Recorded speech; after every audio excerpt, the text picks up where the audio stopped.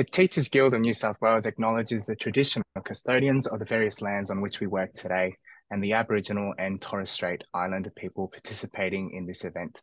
We pay our respects to elders past, present, of Aboriginal peoples and their ongoing cultures and connections to the lands and waters throughout Australia.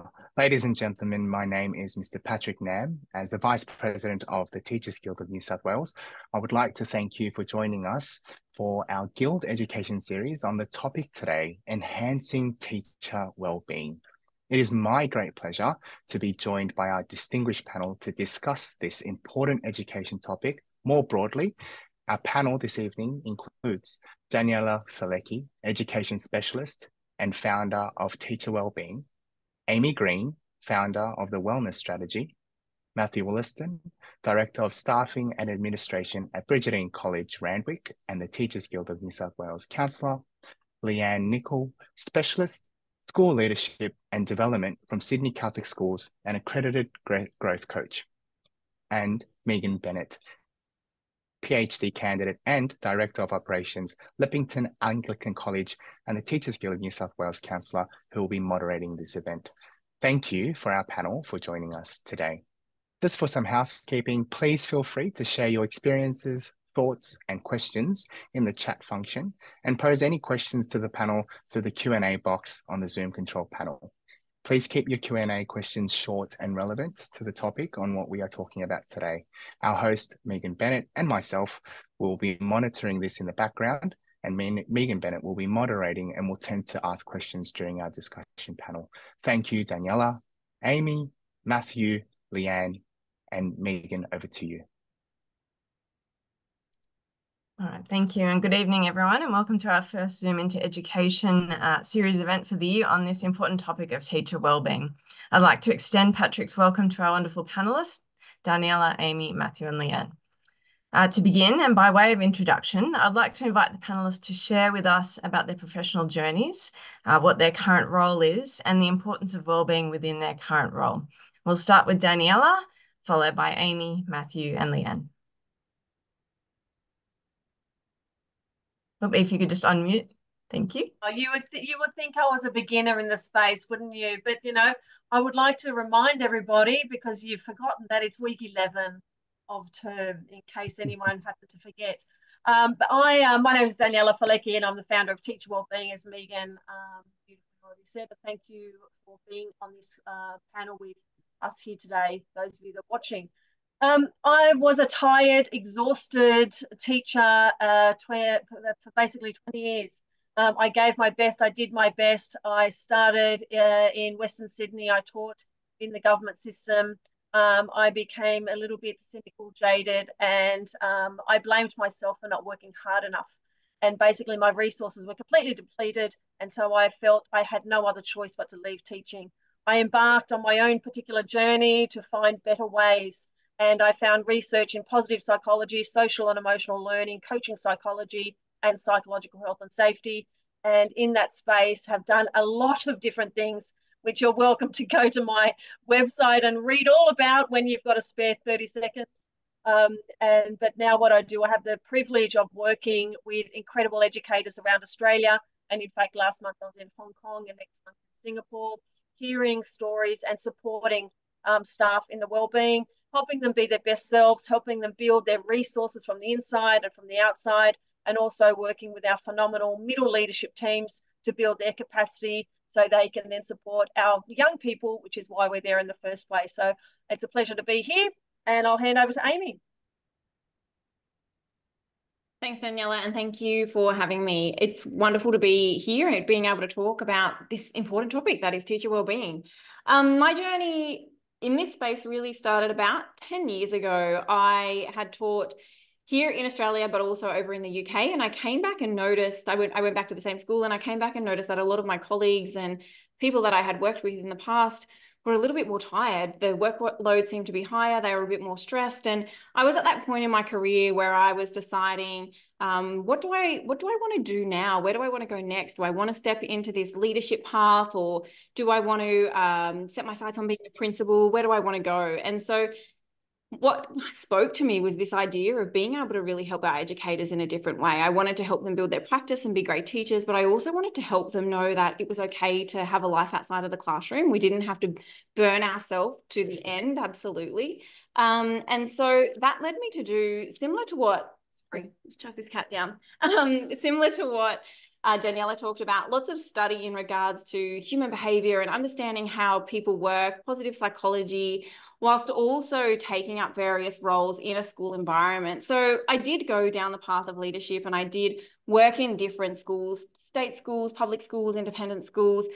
And through trying to do too many things all at once, wanting to be the great leader, wanting to be the great teacher, and also wanting to help all of the educators, I went through this chronic stress journey myself. And that really was, in a way, hard for me to recognize, hard for me to actually honor, hard for me to even be able to speak about. And I really didn't know all of the intricacies of that until I wrote my book, until I was able to reflect on that. And what I learned, similarly to what Daniela shared, was that I played such a significant role in my own well-being, but I was in a space of blaming others. You know, it was the system's fault, it was my colleagues' fault, it was leaders, but it wasn't. There were so many other pieces to the puzzle. And that led me to do what I do now, which is working in the wellness strategy. And I do various things, but a lot of what my work centers around is how do we design schools as workplaces to function really well, so that staff can feel well and work well, so that classrooms operate in a great way?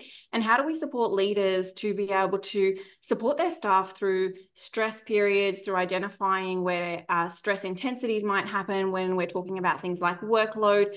And how do we redesign some of our systems, our structures, our processes, the things that we've done because we've always done them, in a way to be more efficient and more proactive and supportive for our staff? Because let's be honest, some of the things that we might be doing in schools are a little bit outdated, or they're not up to date with certain literature. And so it's about really being more proactive and more solutions focused in this space that we know is really huge but deserves a lot of attention.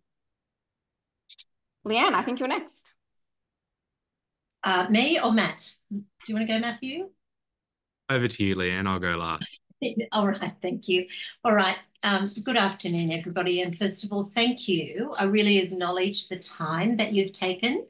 Daniela acknowledged that it was week 11, so taking the time to attend this session, I just really want to acknowledge you for doing that, and your commitment to your professionalism, but more especially your commitment to yourself in doing so. So I've been working for 43 years, certainly as a teacher. And for about the last 35 of those, I've been in leadership roles, or roles where I've been able to work with teachers and now some of our senior leaders about balancing the demands that come with work and life and family and their own health, so that then they're able to have the sort of satisfaction that they're seeking, the satisfaction for themselves, for their relationships, and for their work experiences. You know, in a sense, what I like to say is live the life that they want to live, you know, that they dream. And that's a little bit different for all of us. Just by way of a bit of formality, I've worked in 4 different Catholic dioceses, 2 states. I've worked in the independent sector. I've worked across sectorally and internationally. I'm a former school principal and currently a school leadership and improvement specialist, and an accredited advanced coach. So I'm very interested in well-being because I have a deep belief that we teach who we are as human beings, and we lead who we are. So looking after ourselves, we as people tell us all the time, the most important resource in a school is the teachers. And so who we are and how we look after our own self, and as Daniela and Amy have both said, take ownership for our own well-being in a really challenging climate where we've got stuff being thrown at us every day, and also a really uncertain environment. I don't know about you, but I don't think I've ever had 2 days in school that are the same. Because in a way you might have great plans when you come to work for the day, but mostly something comes along and something will come out of left field that you need to respond to. So that uncertainty and that ability to pivot and be flexible and respond in a way that you're able to manage your own state in all of that and do your job in a way that you feel really proud of. I'm very, very passionate about looking after our biggest resource, our teachers, and particularly I am very interested in looking after our leaders, because what I see is our leaders doing some extraordinary work about looking after teachers, and I see our teachers doing extraordinary work about looking after our students. But it's only pretty recently that principals and school leaders have come into that narrative. So they're a really critical part of the picture. So that's me. Thanks, Leanne. Good evening, everyone. I echo my colleagues. Welcome and thanks for joining us this evening. My name is Matthew Woolston. I'm the Director of Staffing and Administration at Brigidine College at Randwick, and I'm lucky to be working in the same system as Leanne, and Leanne is a wonderful resource for us across the system. But I'd like to talk a little bit about my role, and whilst in my role, I do have a lot of carriage for the operational requirements of the school in which I work. A lot of my role does focus on working with our teachers, particularly in the coaching, the mentoring, and the professional growth space. And so I'm really privileged to do a lot of work with teachers around how they are experiencing their day-to-day. I also have the absolute privilege of being there for my staff where things are going really well and celebrating that, but also being one of those first ports of call when things aren't going very well, and being one of those people to whom they rely on some guidance or the opportunity to have a chat or the occasional shoulder on which to cry. And all of those are really humbling experiences. And I've noticed that over the last number of years, that the extent to which teachers are needing support, be it professional but also emotional, within the workplace is increasing. And Leanne made a very astute point just a moment ago about the changing nature of recognising our leaders. And Leanne's focus, as she said, was around looking at the leadership wellbeing. And I look at my end, particularly around our younger teachers, our first year, our second and third year out, our provisional and pre-accredited teachers, who are struggling in a way in their transition from their pre-service experience into the classroom. And so one of my big areas of interest is, well, how can our mentoring practices and our leadership programs within schools actually support our teachers? And one of my biggest mantras is professional wellbeing and personal wellbeing are fundamentally interconnected. We often hear the word vocation spoken about with teaching. We hear it referred to as a profession, and it is all of the above, because fundamentally there is an altruistic calling to which all persons who work in schools have responded. And there's often a very distinct inability to separate the person from the work when you are a teacher, because fundamentally it is about giving. And so, unlike other professions, professional wellbeing and personal wellbeing are so thoroughly interconnected. So my biggest area of interest is how can we maintain and work with our professional wellbeing within the walls of our school to support our personal wellbeing? And how can teachers be empowered to take charge of that and draw on the supports within schools? So I look forward to the open discussion this evening. Wonderful. Thank you all for sharing your journeys with us. So our first question for all panelists, and in thinking about the challenges and importance of teacher wellbeing, could you please share with us what the current literature says about this, about the importance and challenges of teacher wellbeing? Sure. I will jump in there if that's okay. If you speak to any educator, and as Amy and we all know us ourselves, when we survey staff, when we do a lot of different surveys, so the research globally, and then also all the surveys that I've conducted with all the schools that I've worked with over the last few years, there are two key things that come up when we talk about what's happening for educators at the moment. And while there's probably about 20 things, but there's two reoccurring themes that come up all the time. And the first one is workload, workload, workload, workload. So the workload is intense, it's increasing, the levels of accountability are increasing. But the second one is we don't feel valued and appreciated. And that's a space that I spent a lot of my work in, was how do I value myself? How do I value others? And what does it mean to be valued? And also when we do look at the literature, there's a difference between recognition and appreciation.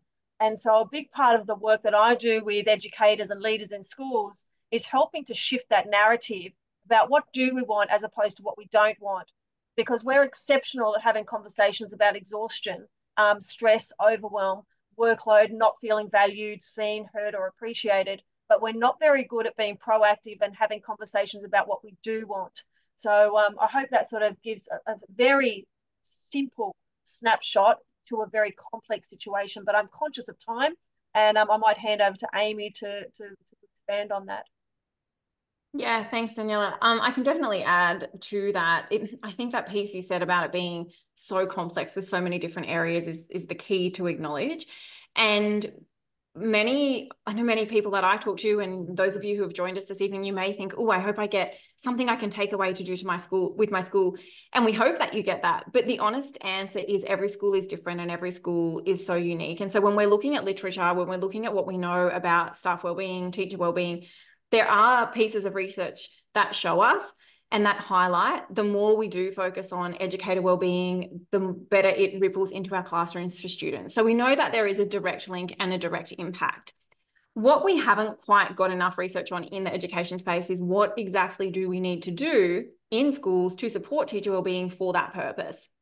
And so we have to look more widely than that. We have to be open to being a little bit more outside of the box in terms of some of those strategies. And this is where we do really need to lean on positive psychology research, where we need to lean on what might be happening in corporate spaces in terms of how we work, because there are certain areas, for example, around workplaces that have high levels of staff wellbeing, not necessarily in schools, but where it says things like, where staff feel they're productive and they're able to do their job. So they've got good chunks of time to do deep work without interruptions. Wellbeing is higher. Where they're engaged in the work that they do, so they know what they're doing, it has a clear purpose, they're working to their strengths. These things are really important in schools where wellbeing is high, along with an element of knowing what a standard of excellence is, what great performance looks like.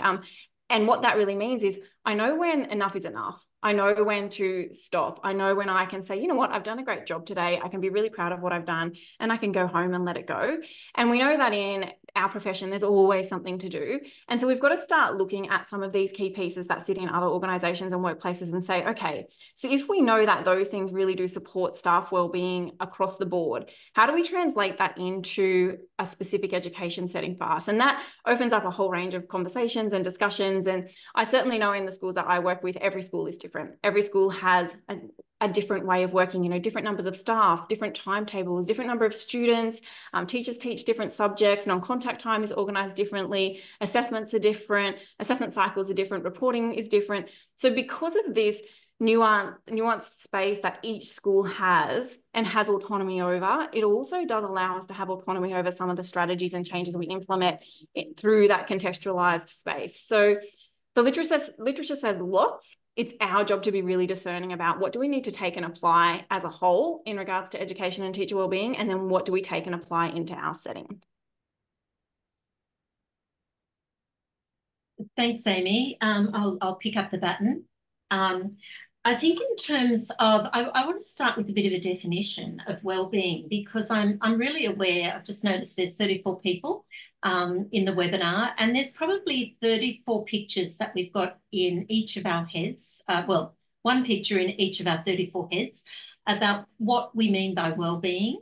So I just want to start off with a bit of a definition. So I'm going to use one from ACER, which is a sustained positive mood and attitude, resilience and satisfaction with yourself, your relationships and your work experiences.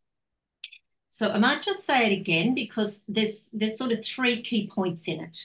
It's a sustained positive mood and attitude, resilience, and satisfaction with self, relationship, and work experiences. So, yeah, we have got, you know, in any one environment, it's going to be very different, as Amy very correctly pointed out. But it's about how do we sustain a positive mood, and seriously, like an authentic positive mood, not a fake one, not just putting on a smile because, you know, that's what you, on the inside, you feel exactly the opposite. We know that's not good for us at all. So I think shared definitions are really, really important. And in a way, it's a shared vision. Whether you agree or don't agree with that definition, it's probably not the most important thing. What is really important is that in your work setting, in your school, there is a shared understanding of what well-being is, what you're aiming towards. Because if you don't know what it is that you're aiming towards, you won't know whether you've got it or whether you've not got it.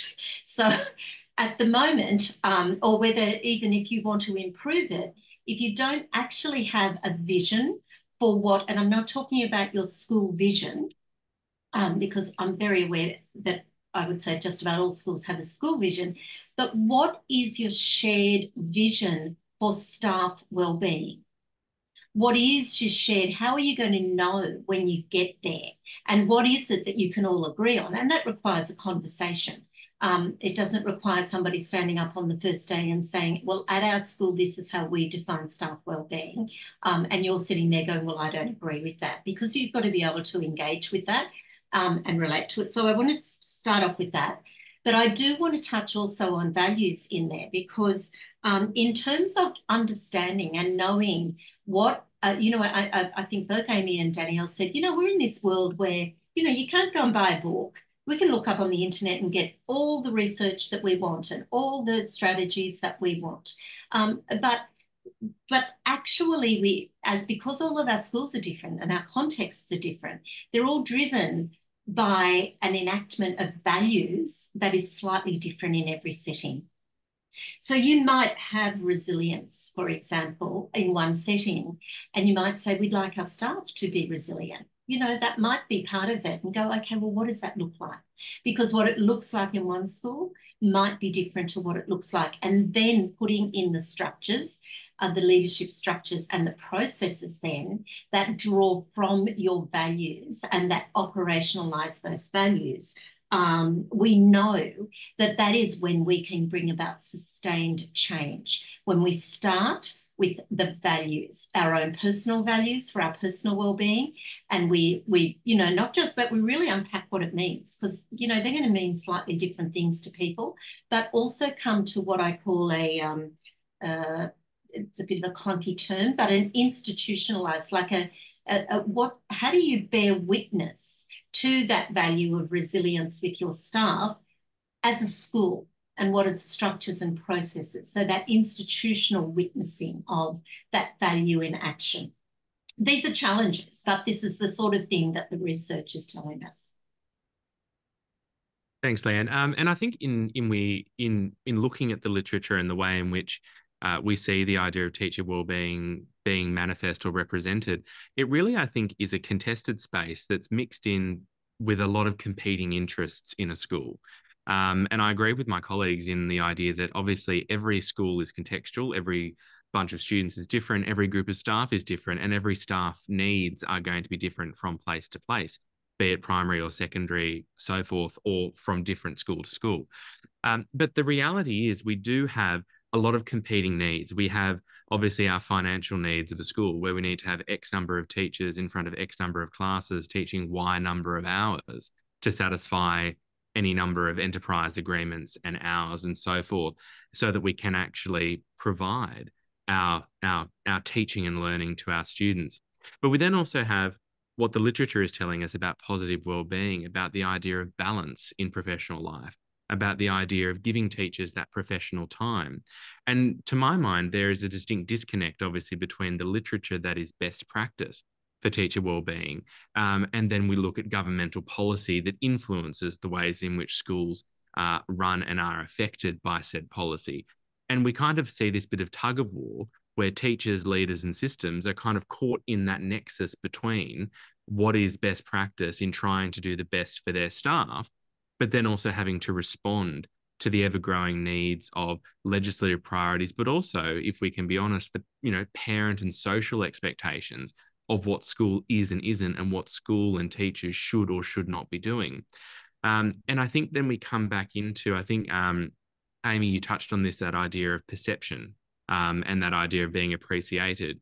I think as well, the notion of how teaching is perceived within the social dynamic is a real key element of teacher wellbeing, because for many teachers, they seem to be occupying that parental space more and more and more. Not only establishing that moral guide for their students, not only providing that discipline and structure within the school environment, but also then supporting and advising parents on how best to develop and grow their child. And so we start to see teachers doing all of the things, doing all manner of tasks, not just teaching, not just having time to plan, but also sharing in that sort of parental growth and development of the child. And we start to see these ever increasing expectations from our parents, our caregivers, but also from society. And I think all of that compounds onto the understanding of what is precisely the teacher. And then we see a lot of teachers trying to define precisely what that looks like in their own professional lives. And that is a very daunting task, because it actually starts to then exude out of the professional workday into all other facets of life. And then we see what we see with our young teachers, that real early career burnout, that sense of overwhelm, that sense of lack of preparedness or feelings of preparedness from making that transition from pre-service to practicing teacher. So I think we're caught in a dichotomy at the moment of competing interests, where schools need to be all manner of things and teachers need to do all manner of things. But I think we've lost sight of the person in the middle, which is the teacher and the school.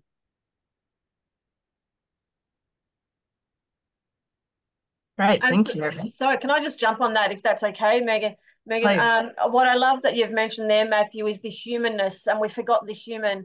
And one of the key things that I talk about with educators, and the reason I say educators, because we're talking about teaching staff and non-teaching staff, it's the same ecosystem, is I ask people to think about the fact that we're a human being, not a human doing.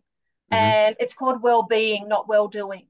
And we are so task-focused in education, and we forget that we are a human, and we treat ourselves as machines.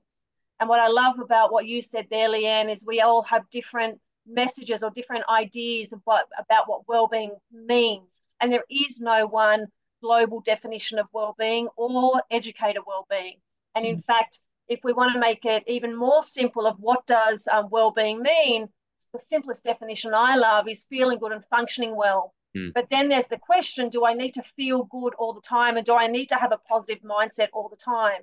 And I would argue I don't have to have a positive mindset all the time, but I do need to have an awareness of my emotional state, and I need to have the social and emotional skills to manage my emotional state. I'm allowed to be exhausted. I'm allowed to be tired, because the reality is it is dynamic and it is tough. But I have to own that and have strategies in place to manage that, and not blame my colleagues or blame the parents or blame the systems in that space. So one of the simplest ways I like to explain well-being, and frankly, I encourage people to take the word well-being and chuck it in the bin, because it doesn't actually mean anything. It's an abstract construct. And I prefer to use the word energy, because effectively what we're talking about when it comes to educator well-being is I'm talking about my cognitive energy and the fact that I suffer from cognitive fatigue, my emotional energy because I'm caring about every human in front of me, parents, colleagues, and young people, and then the social energy of having to manage the social dynamics of different personalities all the time. So when someone comes to you and says, what are you going to do for my well-being? What they're secretly saying is, what are you going to do for my energy? And the reality is we can't do energy for people. We can influence it, we can impact it, but we can't actually do it for us. So the first thing is energy, not well-being. And the second part, to touch on what everybody has said here as well, is having that conversation to contextualize, is it a me issue? Is it my personal energy because I didn't get enough sleep last night, or I've got other things happening in my life?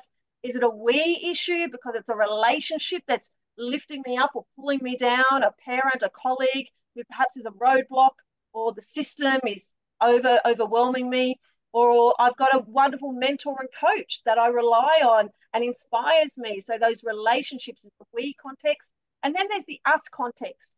Is it a system issue? Is it a compliance issue? Is it because I'm not clear on my role and expectations? Is it because there is no role clarity?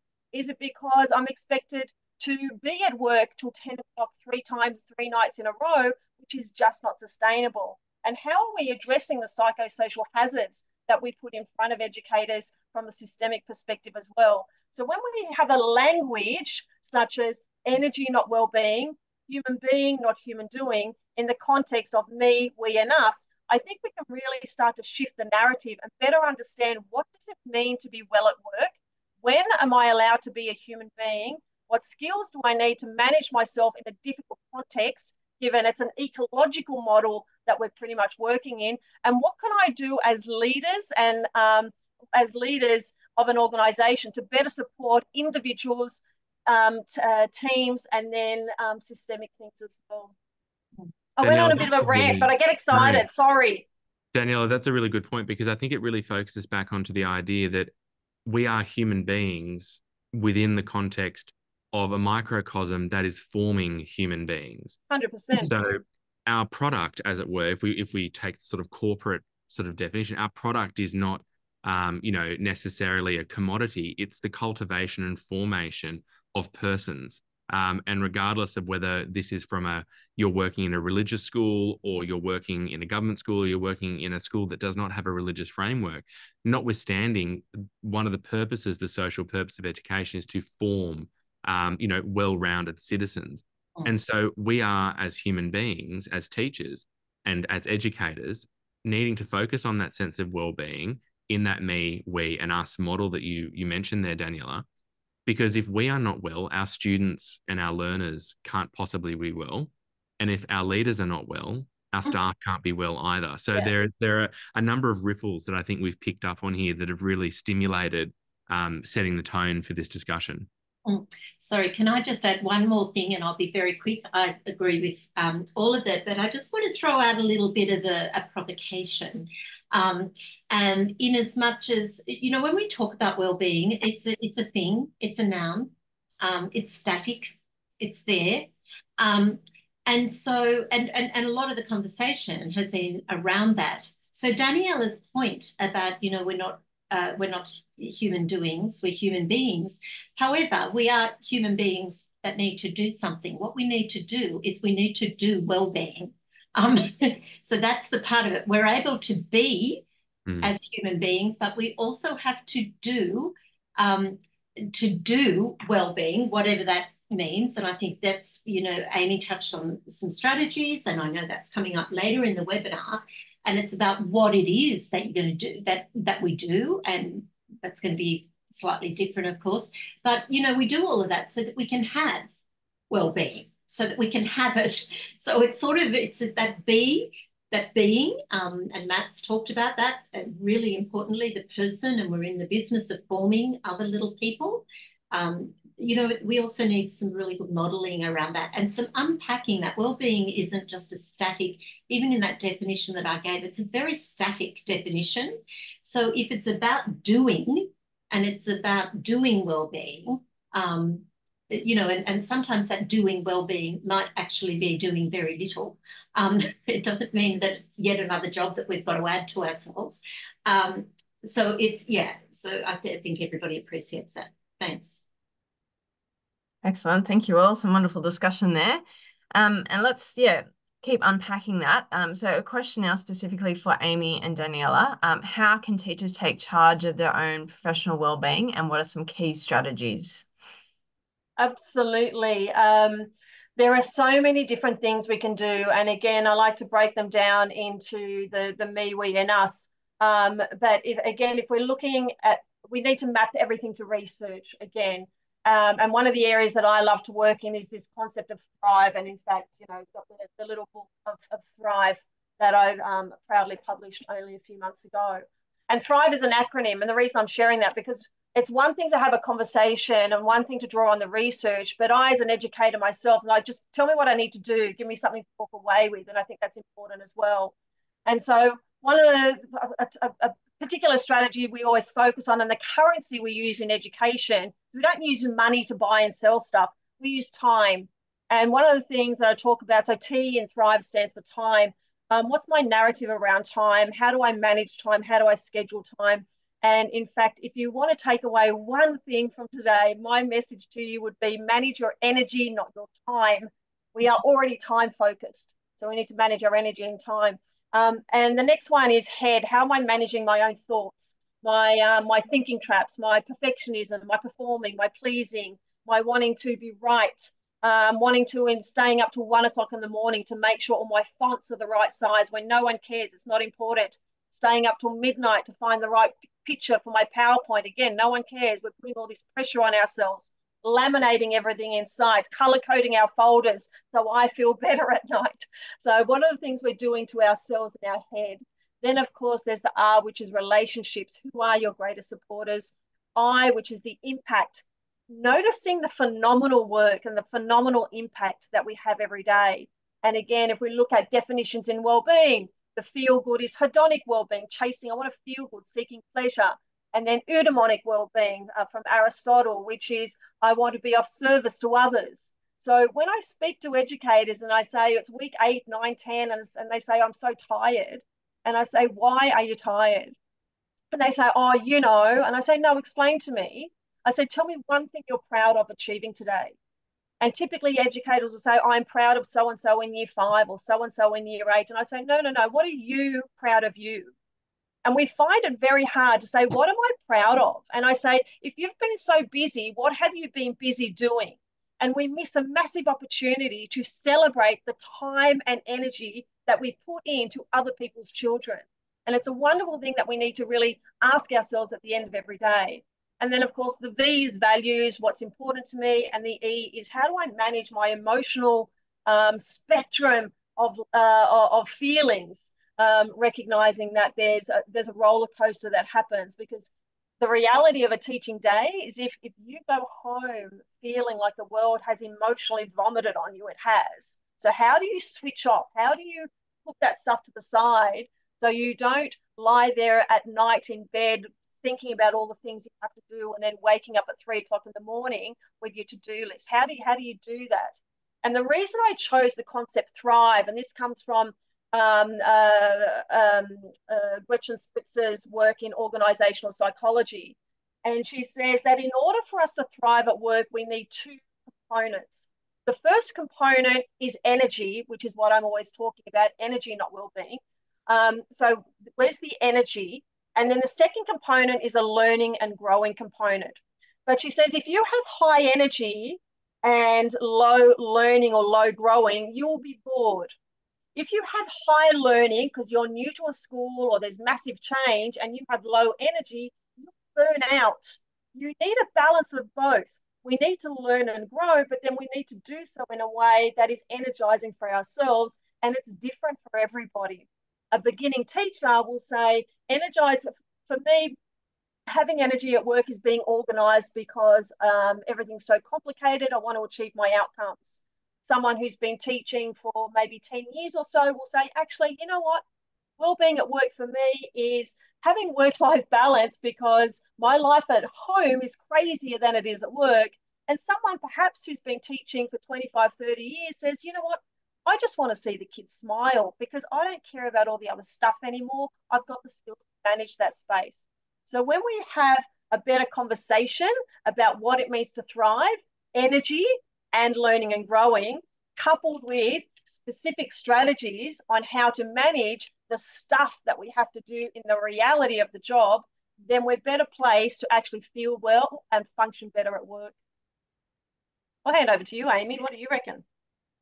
I mean, you've covered so much. Come on, you've got heaps of stuff. I love your work.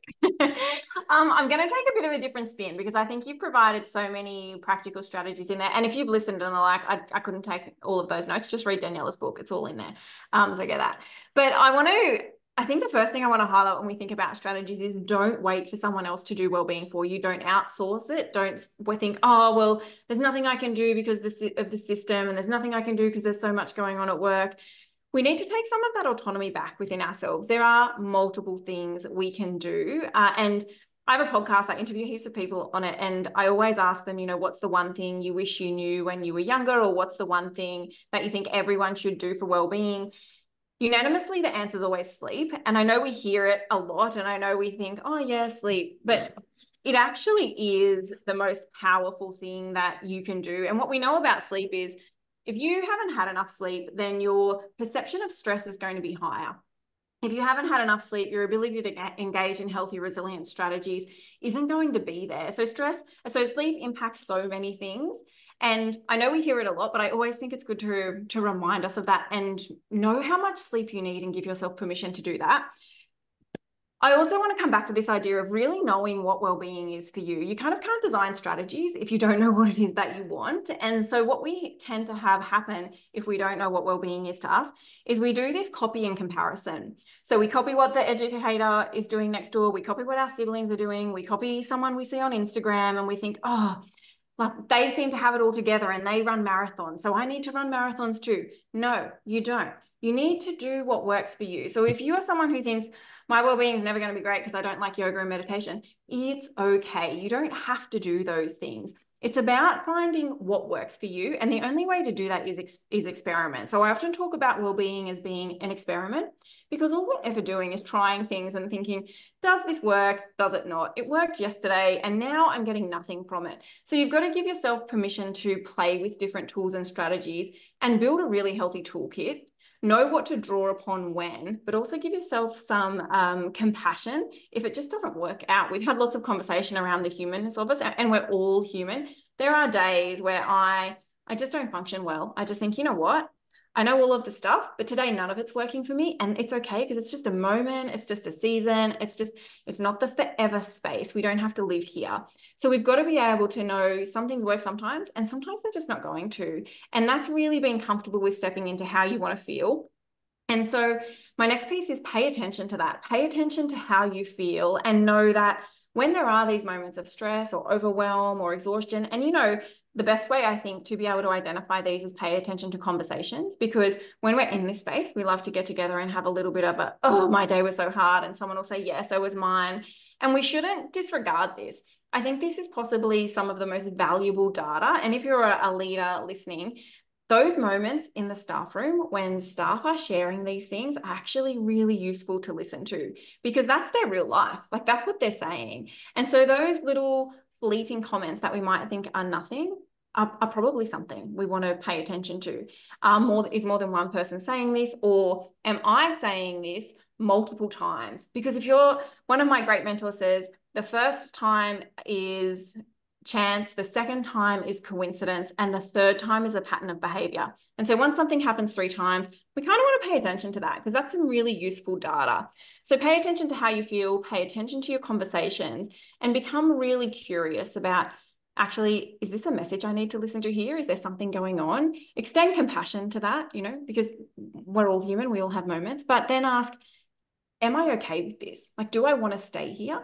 Or can I actually do something different to change it?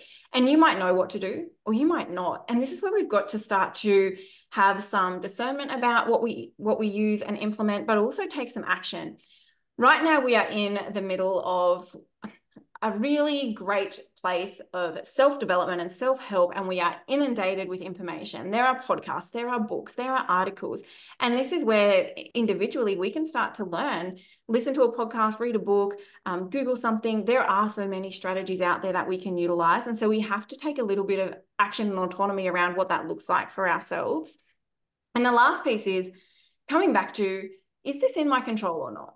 Like, is this thing that I'm fixated on, or is this piece that is impacting my well-being in my control or not? So can I actually control the fact that right now we're in a staffing shortage and there are things that are impacting what might be happening in my school? We can't control that. That's the reality globally. But what we can control are perhaps some of the structures in our school that might be impacting that, or how we prepare ourselves when we show up for what might be happening in our day. Can we control the fact that we're tired and haven't had enough sleep? If you've got a young child, you probably can't. But if you don't and you can sleep, yeah, you can. And so this is where some self-parenting comes in, and we've got to turn the TV off and we've got to go to bed. So play around with the idea of, can I actually control this? And this doesn't mean that you want to. There is a difference between I can do it and do I want to do it? Am I going to do it? And so be really honest with yourself, because I know sometimes I'm telling myself I should go to bed, but I'm just hitting play on that next episode. So we've got to have a little bit of self-responsibility and self-leadership in this well-being area too. It doesn't all sit within what happens at work. It really is around the permission we give ourselves to try different things, whether that is at home, whether that is in the workspace, whether it's around, how we organize our time, how we look at our to-do list. I used to do this great thing that came out of my own chronic stress with a colleague and leader of mine. I would take my to-do list because everything was important to me. Everything was 100% important. I had to do it. And I couldn't decide whether or not I could let something go. I couldn't decide whether or not something was out of my control, and I didn't need to be up to, as Daniela said, 1 a.m. deciding on what picture to put in and, what font should I use. And so I used to take my to-do list to a colleague and leader, and we would go through it together, and they would say, you know what, you absolutely need to do this because this is important and this is part of your job. If you have time and you have energy and you have capacity, go and do these things and see these. I don't even know why that's on your list. You're clearly just making up stuff to keep yourself busy. Go and get a hobby. So, that's what we used to do. And I really needed someone to guide me with that. So that's a strategy you can try with your colleagues or with a leader as well, because sometimes we need someone else to tell us like, hey, you don't actually need to sharpen your colored pencils and then organize them by color every afternoon. That is a waste of time. That's me. Yeah. Thank you. All right, thank you both for those wonderful contributions regarding how teachers can take control of their own wellbeing. I'd now like to invite Leanne and Matthew to share with us how effective coaching and mentoring relationships can enhance teacher wellbeing. Okay, Matthew, you okay if I just start off? Go for it. Okay, so I'm going to start off again with a bit of a definition, just so that you know what's in my head about when I say coach, and you know what's in my head when I talk about mentoring.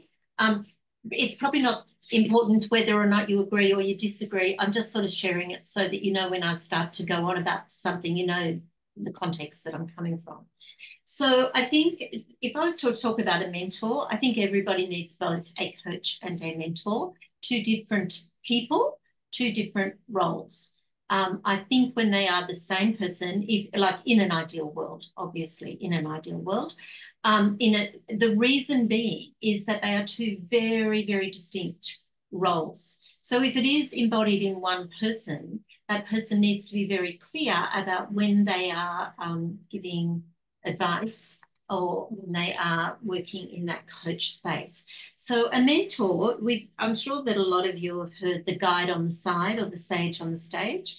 That's actually what your mentor does. Your mentor does exactly what Amy just talked about, that you take your to-do list and you say, help me through this because I'm overwhelmed. They are generally somebody who is more experienced than you are in that space.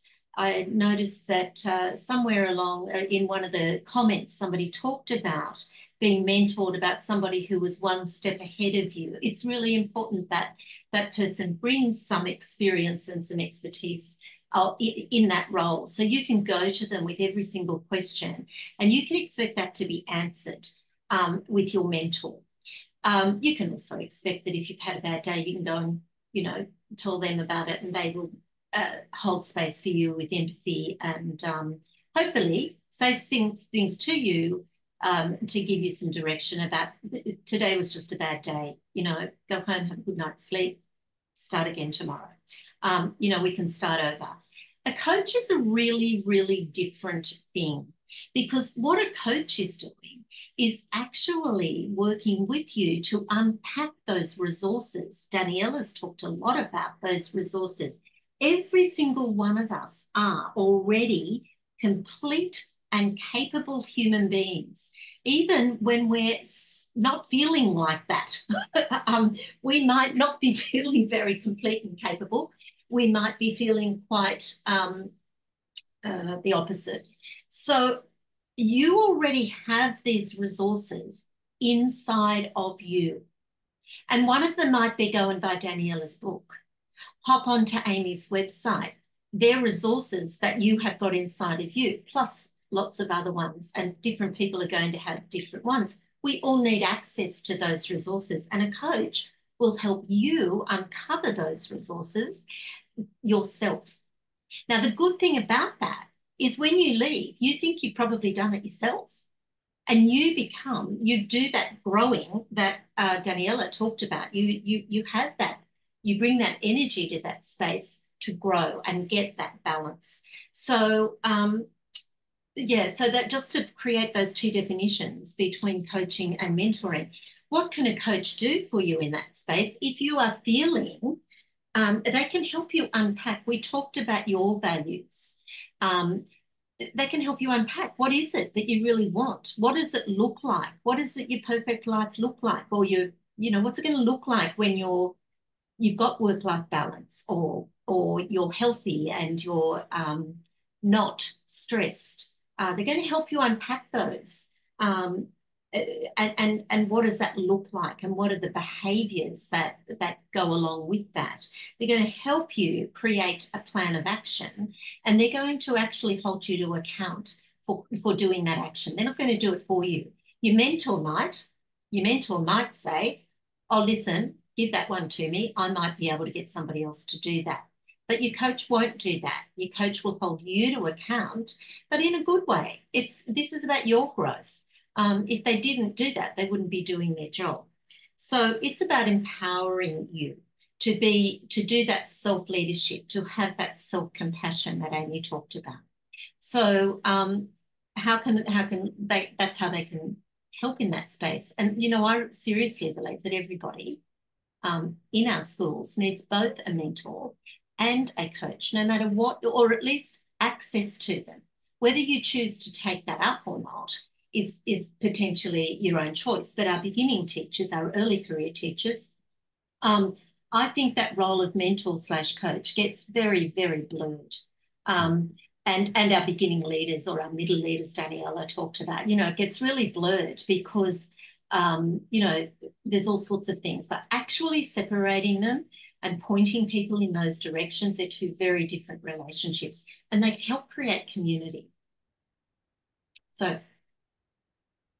thanks, Leanne. And I think I just want to come back to this shared language that I think we've all been using tonight. And I'm going to draw, Daniela, on your notion that you mentioned before about the tension that exists between energy and learning and growth. And I would argue from my experience of observing, young teachers, but also teachers across all levels of experience, that those notions of learning and growth and energy seem to ebb and flow across, whether it's a year, a term, a week, sometimes it can be a day, depending on what's coming at you. And as Daniela said, holding those notions of energy as well-being and learning and growth in some kind of balance is absolutely instrumental. And this is where I look at, the idea of coaching as being a really effective tool. Now, I love the metaphor of coaching in education as being kind of like you as the coach are on the sidelines watching your player on the basketball court or on the soccer field, and you're the one who is, showing them where they need to go, watching their blind spot, watching their back, giving them that insight into what they may have missed. And I think oftentimes we see teacher energy depleting because so often in the very complex nature that is schooling in the 21st century, we have our eyes on so many things at the same time. Whether or not it is, yes, it's compliance, yes, it's teaching and learning, it's professional learning, it's developing my professional growth goals for the year, it's, keeping an eye on my maintenance. It's all of these multiple competing factors that I think are taking time and taking our eyes off the central importance of our roles, which is cultivating our young people for the future. And so this is where I see effective mentoring practices. And I can speak particularly to the development of some of the early career work that I've done in my context, where about dedicating time to work with our young teachers so that they can have open and free opportunities to discuss and candidly reflect upon the struggles that they are experiencing, but also the gratitude that they have and the successes that they're experiencing. And working one-on-one with an experienced colleague who can guide them through those tough moments, I've actually seen as a way of actually alleviating those very early elements of burnout. And we start to see, and the literature will tell us, when we have these very effective programs, that's when we start to see teacher retention, because teachers know that someone has their back, someone's looking out for them. And that's where I see the real value of mentoring and coaching. I know Leanne very artfully spoke about the difference between them. But when they work well together, we actually have teachers who feel not only that they're appreciated, but that they're seen, but also that someone is actually supporting them, and that that this teacher has someone that they can go to ask those pertinent questions. And I often see, coming back to Daniela's point, that notion of teacher energy deplete when support systems aren't in place, and when the expectations are rising, but the support is not rising to meet them. And I think if we speak about our students, we often talk about having high expectations for our students. And it's essential that we have high expectations for our staff. But when we talk about high expectations for students, it's always in the context of high support. So therefore, anything that we are delivering for our students that expects them to perform at their best, we have to mirror that pedagogically with our staff. And so not only do we need to be providing these frameworks and these supports through coaching and mentoring opportunities, where teachers can feel as though they've got someone to speak to, someone that they can run ideas by, someone that they can actually have coaching them from the sidelines, whether it's observing a lesson, whether it's saying that went really well, but did you think about doing it this way? Having those open conversations, I think, is the key to, in the day-to-day, in the workplace environment, taking some of that cognitive load off teachers' shoulders and giving them the opportunity to see the blind spots. And oftentimes it is the blind spots that become the most perilous for teachers in their feelings of burnout. Sorry, I also just wanted to add on to that. Thanks for that, Matthew. I also just wanted to, that conversation that we were having, I also love the concept of energy, Daniela. I thought that was a really, it's got a lot more movement in it to me, you know, like good, like a lot or a little, depending on where you're at. But it's a more active term, I think. So thank you for sharing that with us today. But I want to go back to something that you probably, I don't know about you, but 43 years ago, I did it in my first year at Teachers College. And we talk about it in the context of our students, but I'm going to talk about it in the context of you as educators. And that are, what are our core needs? And so there's a slightly different, maybe it's different, maybe it's just a different way of saying it. But we look at it, not necessarily Maslow, that's who I learned about, but, you know, there's some other ways of articulating that.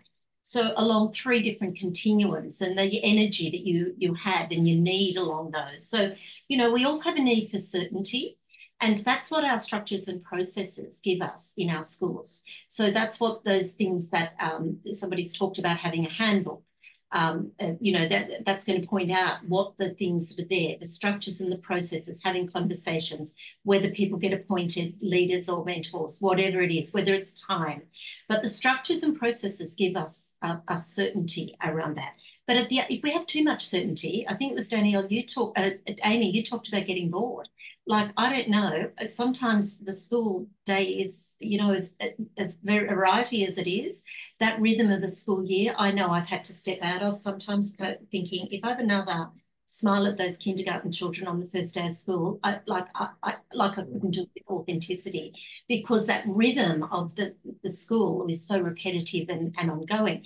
So for me, so that it's also important to have some adventure and variety. But on any one day, where does our need sit along that continuum, or at any one time in our life, or etc. But so that's really important in terms of our well-being. In terms of, we all need to feel significant, and and Daniela talked about appreciation and recognition. We all need to be seen. We all need to know that we exist and that people can see who we are as professionals, every single one of us. And we need to have, as well as that, we also need to feel like we belong as part of a bigger group. And on any one day, we might just want to lock ourselves in the classroom. We might not want to be team teaching or collaboratively planning, or whatever it is. And the third continuum, those 2 continuums have to be in place first. Those are our really basic ones. So in terms of when we're talking about well-being and energy, understanding where you sit on those continuums on any one day. Some of the stuff that causes us to feel unsettled is because we can't find our place along that continuum, or we've got too much change or too much certainty. But the third one is the one that is, Matt touched on it, and I think Daniela did too, and it's about the continuum of growth and contribution. So, you know, we're born to not stay the same. We're born to learn. We talk about, you know, we're all lifelong learners, blah, blah, blah, blah, blah. We've all heard those big terms. But actually, that's how we are hardwired as human beings. We are hardwired not to stay the same, but to grow and improve. And at the end of that other continuum is our core need to contribute to something.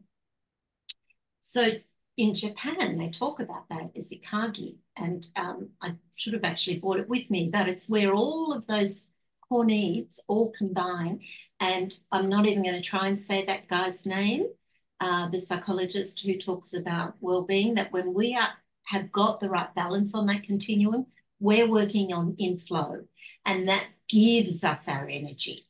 Because when you're in flow, you can be in flow, and it doesn't, you know, the time just slips by without you even noticing it. So it's actually very energy giving. So I think going back to those core needs is a really important part of where that coaching and mentoring sits. Because if you have a need for certainty, you don't want a coach asking you powerful questions about, well, what do you think you can do about that? You know, how might you go about problem solving? Now that's great. Or, you know, what I think I hear you saying is you want a mentor saying, this is going, just do this if you need to have certainty. And that's going to be different at different stages in your career or whatever. Thanks. Well, thank you so much for an insightful discussion and conversation. I would love this to keep going, to be very honest. It's actually such a timely moment for us to have this topic. So thank you so much. On behalf of the Teachers Guild of New South Wales Council, I would really like to thank our distinguished panel this evening, Daniela Filecki, Amy Green, Matthew Williston, Leanne Nicol, and Megan Bennett for their time and dedication in engaging us on a very informative discussion in the opportunities and challenges on our topic today. The Teachers Guild of New South Wales thanks you for your friendship and congratulates you on the work you've been leading in making education the vibrant professional association that it is. So thank you so much. Just in terms of follow-up, the event recording will be sent out along with a certificate of attendance and a short post survey to help us shape our future monthly online webinars. Thank you for joining our event, and we look forward to seeing you at future Guild events. Please stay safe and well. Thank you.